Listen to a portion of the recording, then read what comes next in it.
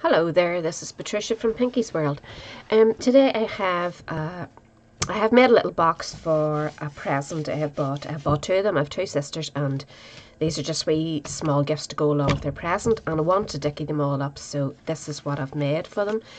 It simply is a box using the envelope punch board, and it's so easy but so effective, and I made it just to fit perfectly. The wee gift inside is a lovely wee, it comes like a wee stand, you can set it up, and it's just a wee sister quote. I smile because you're my sister, I laugh because there's nothing you can do about it. I know exactly which sister to give this to, and she'll get a real kick out of it, but excuse me, I have a tickly cough tonight and I have a sore thumb.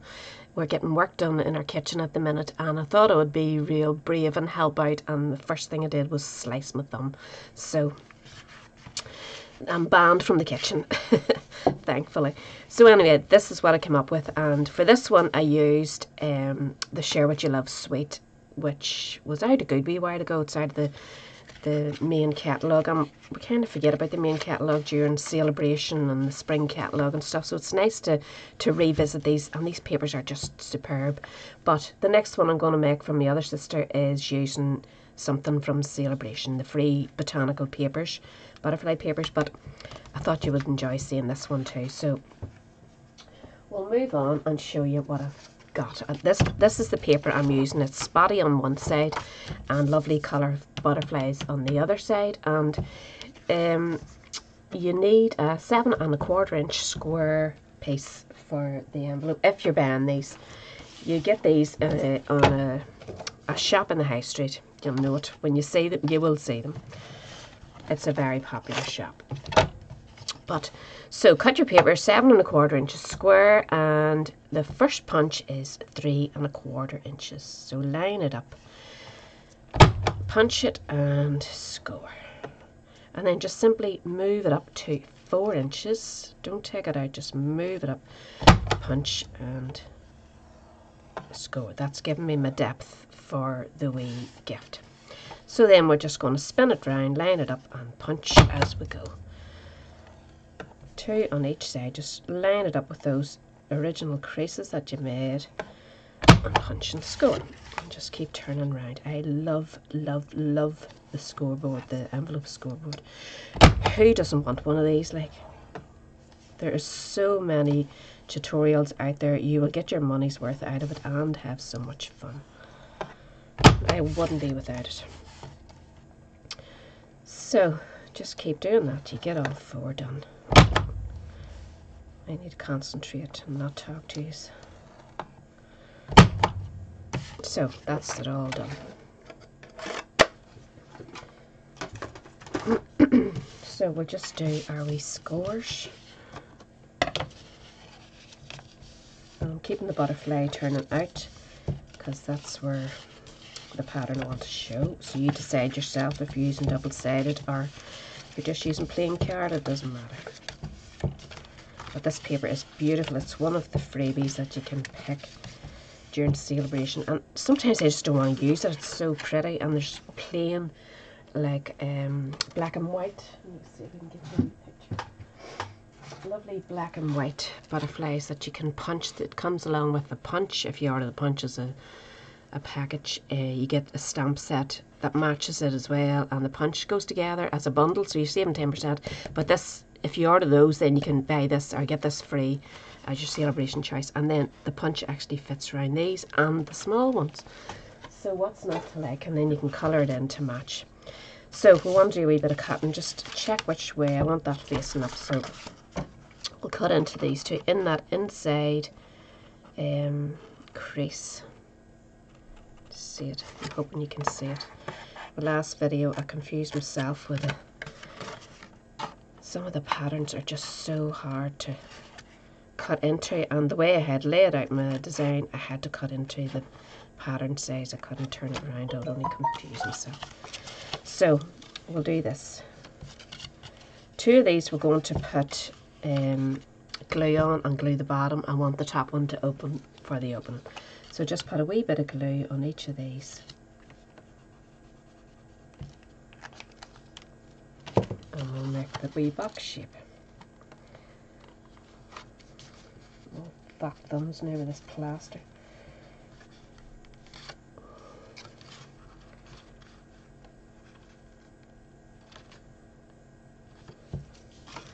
Now, hopefully that's going to sit all nice. You could actually put your wee gift inside. This is the other one. A sister is like a good bra, supportive, and supportive, lifts you up and is close to your heart. That's a fun one too. Like, they're really cute. And it is just a bit of fun. So hopefully I will do my card and all to match this, and just, I love to make gift sets. I hate giving all helter-skelter everything not matching. I'm a match me up kind of girl. So a bit of glue along the edges there, and just hold it in nice and neat so that you get good neat corners. Don't worry about seeing a wee bit of it there. It's no bother, it's just the size that I've used. And as I say, if you pick these up, they'll make it, even if you're selling on a craft fair or anything, they're lovely. And this paper is beautiful. So that's that one. I'm just going to tuck these two in so they're nice and neat, and then this will just close down, and then we're making a belly band, and that's going to hold it on nicely. So for your belly band, you're going to need a piece of card that measure. I've actually done the scores on this. Sometimes I get ahead of myself.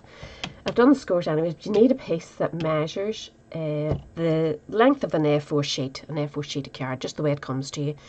One strip measuring 2.5 inches wide, and then you're going to score it at 2 and 7. Score it this way: 2 7/8, then 3.5, 7.5, and 8 1/8, and that should fit round your wee doodah nicely. And you don't want to put it on too tight. You can actually, when you're putting it round, just loosen it slightly so that it's not desperately tight, so that if you wanted you could slip it off. But at the same time, I am not actually slipping it off. As I showed you with that other one, I'm just going to slip the lid out. So you still don't want it deadly tight, because you want to be able to get that lid in and out nice and easily with your closure. So I'm just going to put this on with a bit of tape runner, save any hassle and any mess. So just do it down the short side. I mean the short side that folds over, not the actual short side. So just make sure that your card is nicely lined up, no gaps there.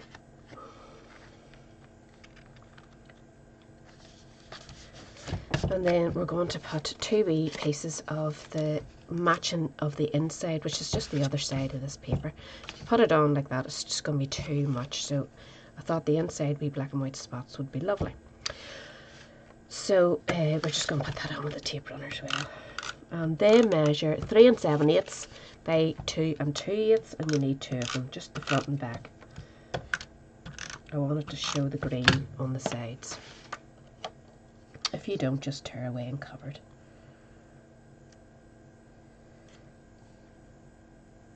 That kind of covers your crease. And I meant to say, for your opening, I want the crease to the left hand side. So I'll just put that back in.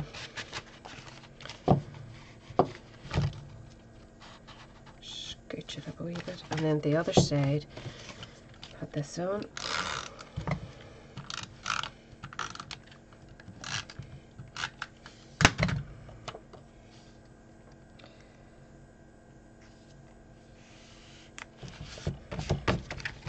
Now we're going to thread a piece of this lovely wisp of white ribbon.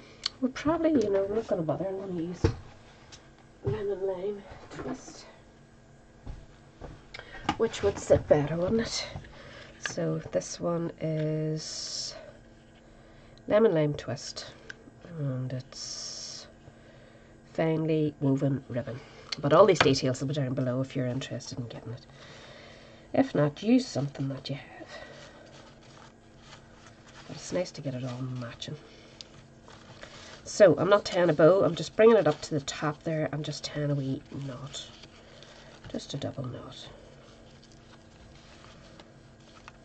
Sorry about that plaster, I'm sure it's not very nice to look at.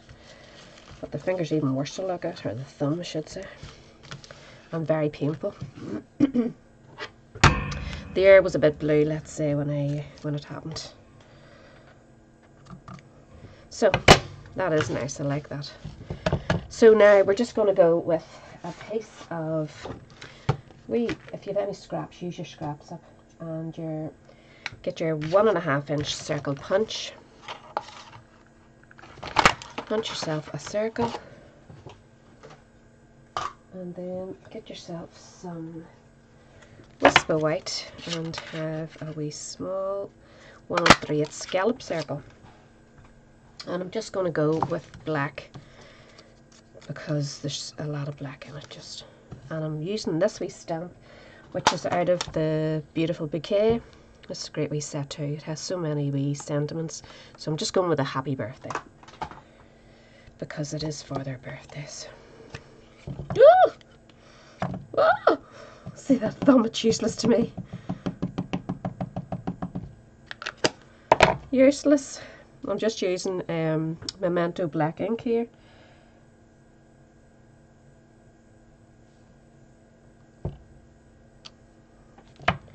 And then we're just going to stick it on with the tape runner.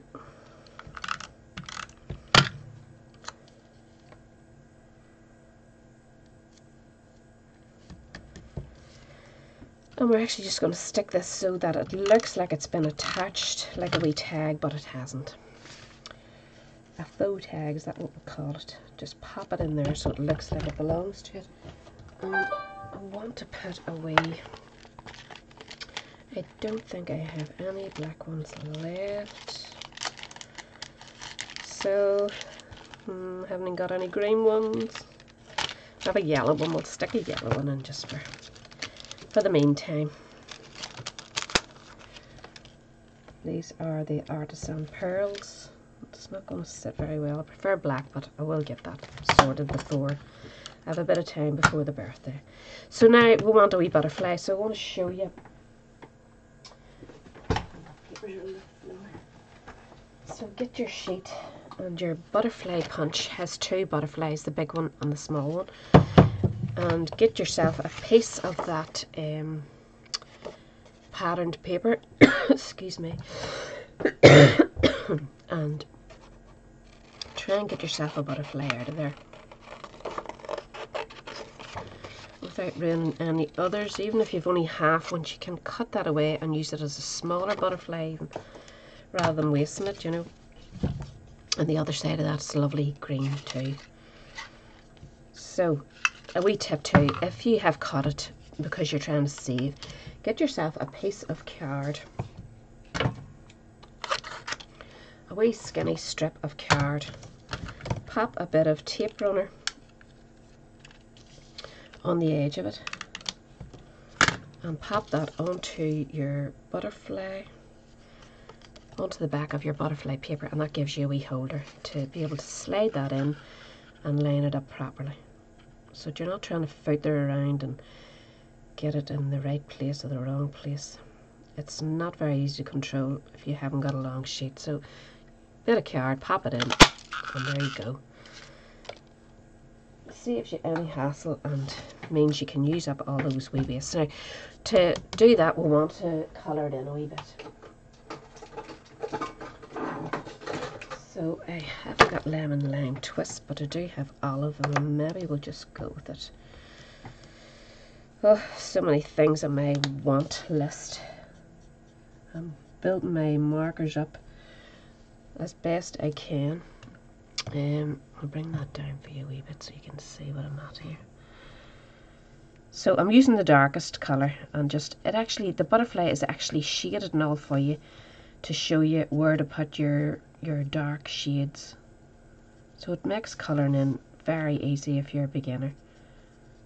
Just colour in those shaded bits nice, both sides with your darkest colour. This is only paper. Some people like to put a light colour down and then a bit of dark and then go back over the light. Because this is just paper, you don't want to soak it too much, so you don't want too many layers of markers. So I just go in with the dark and then back over with the light. It seems to work okay. Just blend it in with this one now. It won't be the best colour.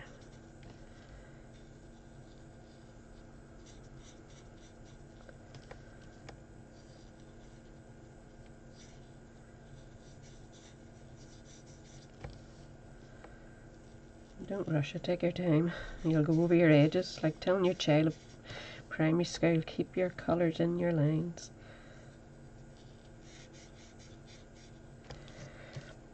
It's a wee bit dark, isn't it? But it's all I have, so I'm going to go with it. And I'm actually going to put a little bit of Daffodil Delight in these wee spots around the edge, just to give it a wee lift. And there is a bit of yellow in the butterflies, so hopefully it'll pick it up a wee bit. I'm wondering if I went over in yellow, would it give it a wee...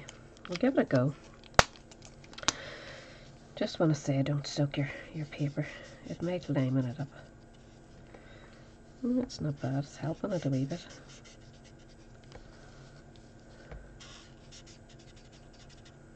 So do mix your colours. If you haven't got full colours, try something else and see if it works.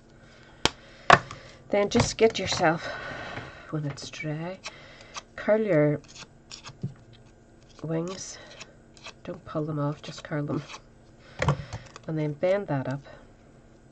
And you can either use, if you have the Gala stamp, you'll get the antennas as a wee stamp. If you haven't got them, just use a pen, a black pen.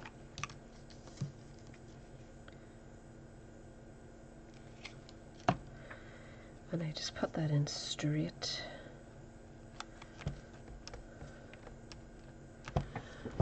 So if you have a black fine liner pen, you can just continue those up. And that gives you a wee antenna without you having to worry too much about it. So that's it. On the back you could put a wee verse or the person's name if you want to really personalise it. I'm going to go back out again here and finish it off nicely, make it really personal. If you're going to craft fairs and stuff, you might just want them sitting like that. They will sell for you. They definitely will sell. And how quick and easy was that? Like, if you haven't got an envelope punch board, get one. Of any brand whatsoever, get yourself one. They are a great tool. I have had that one that I used there for years. I have had it for so many years. And it was only from joining Stampin' Up that I began to use it a whole lot more. So do invest in one. They're really good value. So that's me done. That's two nice wee gifts. I'm going to make matching cards for these this week, so I'd have it all prepared for the months ahead of me. So I hope you enjoyed it, and I'll be back again next Tuesday with something exciting, I hope. So thanks for watching. Bye.